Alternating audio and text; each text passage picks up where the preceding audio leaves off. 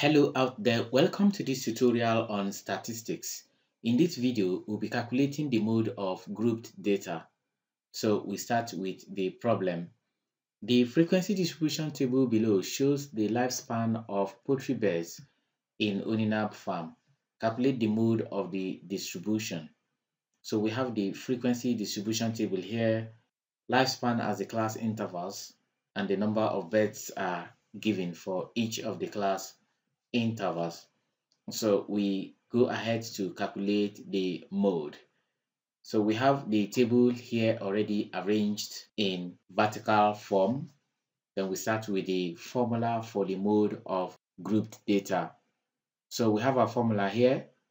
LM is the lower class boundary of the modal class, and delta 1 is the positive difference between the frequency of the modal class and the frequency of the class before it, while delta 2 is the positive difference between the frequency of the modal class and the frequency of the class after it. We still have our W as the class width or class size of the modal class. So we are going to create additional column to the table to accommodate the lower class boundary. So we have additional column as lower class boundary.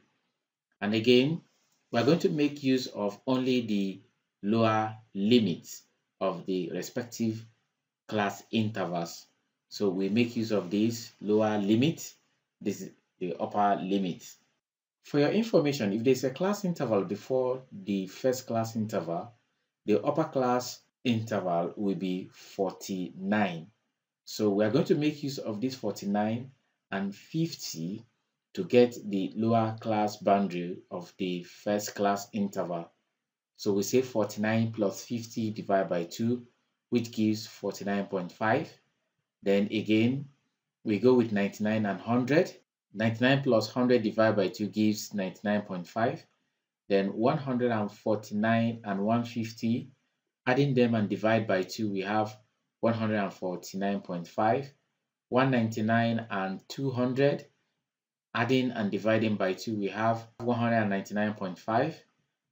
Then also 249 and 250, adding them and dividing by 2, we have 249.5.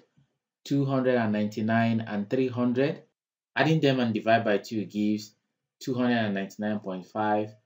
349 and 350, the sum divided by 2 gives 349.5. 399 plus 400 divided by 2 gives 399.5. 449 plus 450 divided by 2 gives 449.5. Then 499 plus 500 divided by 2 gives 499.5. So having gotten this, we then go ahead to identify the modal class. The modal class will be obtained via the frequency column by identifying the highest frequency, and the highest frequency here is 76. So the class interval to it will give us the modal class interval. So this is the modal class interval. So it is very obvious now that our LM is 249.5. We can then go ahead to calculate delta 1, delta 2, and our W. Our delta 1 is the positive difference between the frequency of the modal class and the frequency of the class before it, which is 76 and 68. So we have to find we then find the positive difference, which is 76 minus 68, which gives 8. Then for delta 2, it is going to be the frequency of the modal class and the class after it.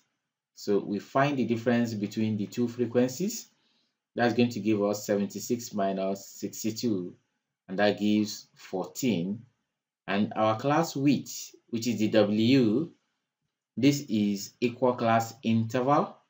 We have equal class interval here, since 99.5 minus 49.5 gives 50, 149.5 minus 99.5 gives 50, 199.5 minus 149.5 gives 50.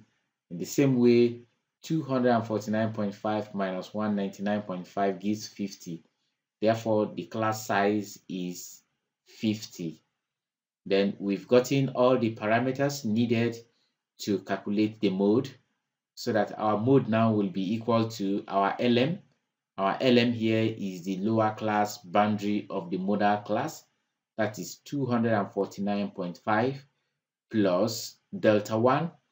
Delta 1 is 8, so I have a 8 over 8 plus 14. Since delta 1 is 8, 14 is delta 2, then multiply by the class width, which is 50.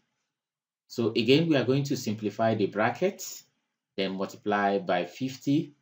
So we now have 249.5 plus 18.18 to 2 decimal places. Then summing up this, we have 267.68 as the mode.